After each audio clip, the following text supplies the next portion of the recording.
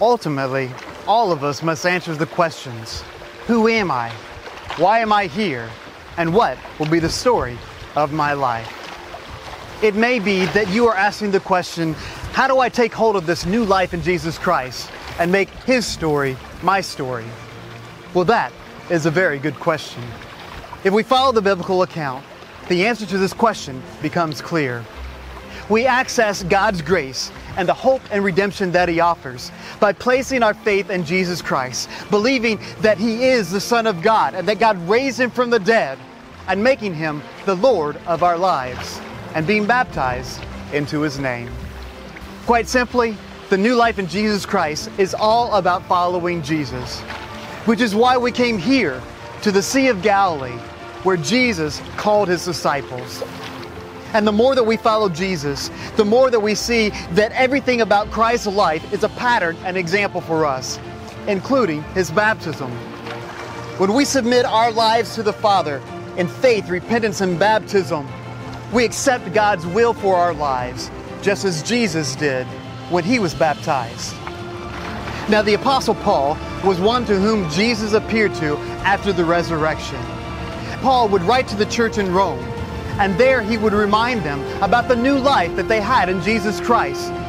In Romans chapter 6, Paul speaks of grace and faith and baptism into Christ. Notice what he says. We are those who have died to sin. How can we live in it any longer? Or don't you know that all of us who were baptized into Christ Jesus were baptized into His death? Therefore we were buried with Him through baptism into death, in order that, just as Christ was raised from the dead through the glory of the Father, we too may live a new life. Paul speaks of baptism as a death, burial, and resurrection. Does that sound familiar? When we place our faith in Jesus Christ, repent of our sins, and are baptized into His name, we participate in Christ's death, burial, and resurrection, and make Christ's story our story, giving us a new identity, new life, and opening up a whole new world where we receive forgiveness of sins and the Spirit of God to live and dwell inside of us. Now, in baptism, we do not earn our salvation. Christ earned everything on the cross. There's nothing that we could do to ever earn even 1 ounce of our salvation. We are saved by grace through faith. And baptism is an expression of that faith. In fact, the very act of baptism, in which we allow ourselves to be lowered down into the water, shows an act of trust and submission. We have to at least trust that the person is going to bring us back up out of the water, and we have to trust that God is going to save us and lift us up as well.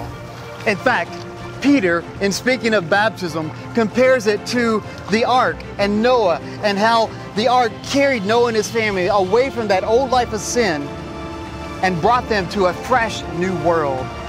And so in the same way, when we place our faith in Jesus Christ and are baptized into His name, this, he says, saves us also.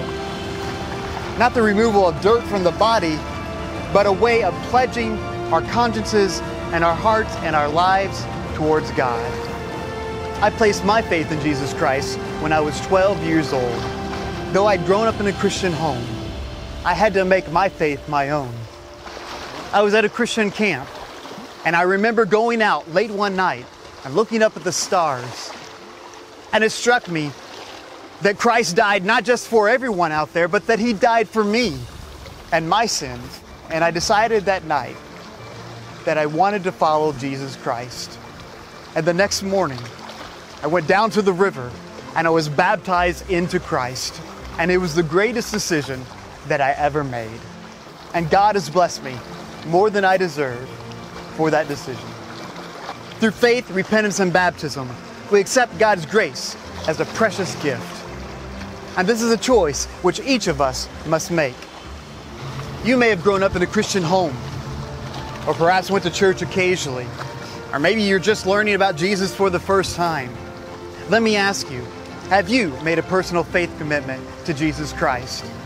Have you been baptized into His name? If not, why not? Jesus Himself was baptized, and when we're baptized into Christ, we follow the pattern that Jesus has set for our lives, and we receive that new life. Now, when we make this faith decision, it is a personal decision. And yet, our salvation is not just a personal salvation, because part of the gospel message is that there is a loving, Christ-centered community that we can be a part of. God's people, the church. God's people make up a loving family, all brought together at the foot of the cross, acknowledging the need for a Savior, living the life of Jesus Christ, and taking up His mission to make the world a better place, to feed the hungry, to clothe the naked, to reach out to all who are lost and hurting, and to share the good news of the gospel of Jesus Christ. This is the new life which we can take hold of, which will bring hope, purpose, and meaning to our lives.